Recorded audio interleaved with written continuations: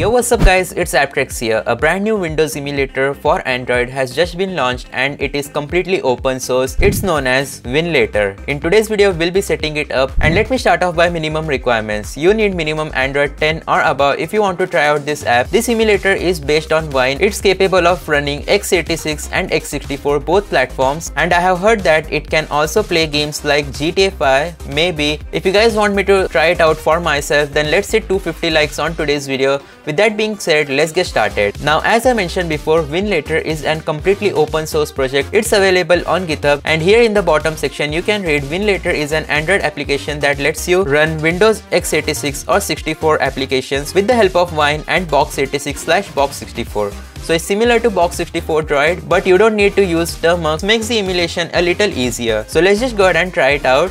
I'll open Winlator for the first time, and you will have to wait for around 2 minutes for its initialization. After it's initialized, all you have to do is just go ahead and tap on this plus button. We'll need to create a new container. You can name it anything. In my case, I'll name it container 1. Screen size, make sure to select 800 by 600.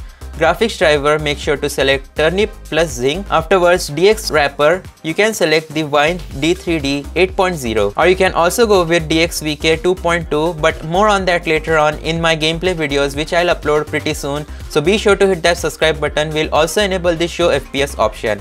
Now in processor affinity, let's make that 7 cores. Here you'll see Wine registry keys. In the GPU name section, you can also modify it all the way up to GTX 1070. For example, if you try running some games, you will get incompatibility issues. To fix that, you can name your GPU as GTX 1070.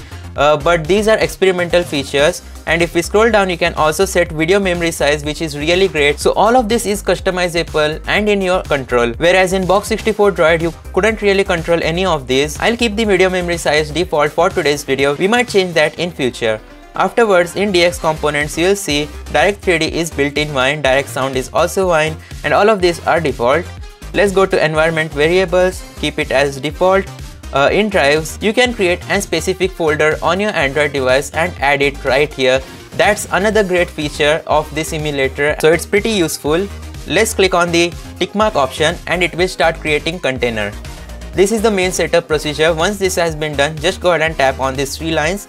Here you also get input controls or on-screen touch controls, which is another amazing feature of the Winlator. We can set the profile as RTS or template. If we choose template, editing the profile name, creating the profile. It also supports external controllers. That's pretty cool. You can just go ahead and tap on controls editor and set all your controls by clicking on them. Then click on settings. Afterwards, tap here. You can choose up, right, down, enter, escape, tab, delete, or much more. So all of this you will have to do it by yourself and set the input controls according to your liking. And here in profile, we will select RTS. Now go to controls editor and you will see they have also provided a default configuration or controls, which is quite useful. Control Alt space enter, all of these necessary buttons are already mapped. You don't have to do it if you choose the RTS profile, but if you want a bit more customizations and your own personal touch controls, then profile should be template. Once that has been done, let's head to the containers tab. Just go ahead and tap on these 3 dots. Afterwards, tap on run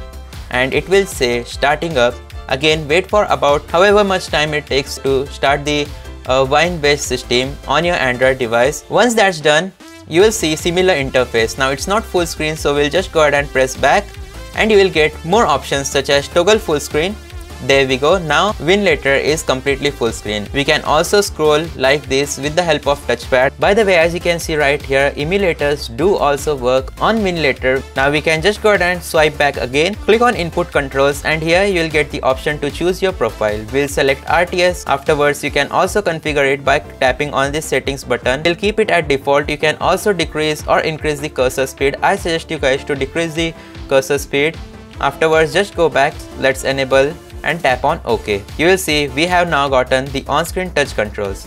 Now again, if you want to go back and enable your own keyboard, then just go ahead and tap on the keyboard option and you'll get your Android device keyboard. For example, Gboard is what I'm using. That makes the app very easy to use, and this was my review of Winlator. In the next video, we'll be playing some games and also testing some emulators in future.